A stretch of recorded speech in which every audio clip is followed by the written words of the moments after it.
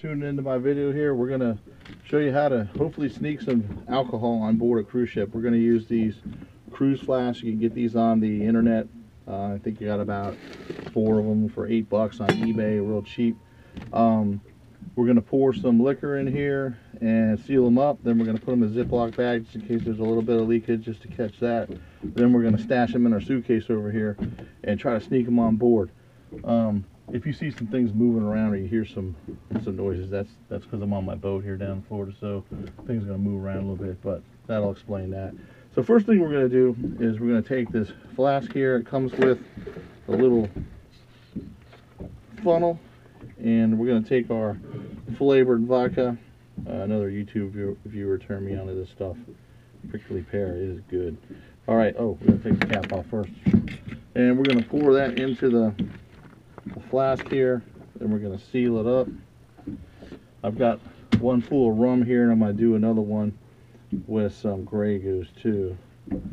So these drink packages, if you can get one thrown in on your cruise, get it, because they are well worth it, the value. If you buy one, I know most of the cruise lines, you're looking at $100 a day, and on a 7-day cruise, that's over $800 once you get through with the taxes and all that stuff. So if you don't have a drink package on your cruise, this is the way to go. Alright, it's going to take this whole bottle. You don't want to get it too full and so it's bulging, it might pop, but this is going to be just perfect. So these hold one bottle very easily. Alright, and we'll take the cap here. You just want to squeeze the air out of it.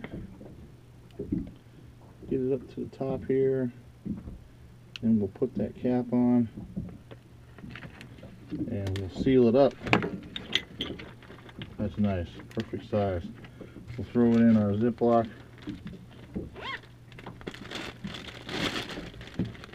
And then we're going to sneak it into the liners of the suitcase.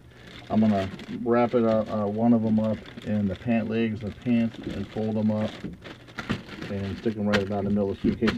These won't show up on the x-rays. Hopefully they won't be detected. The next video you see, or the next section, will be me unpacking this suitcase right here and hopefully showing you that all of this yummy booze made it on with no problem. So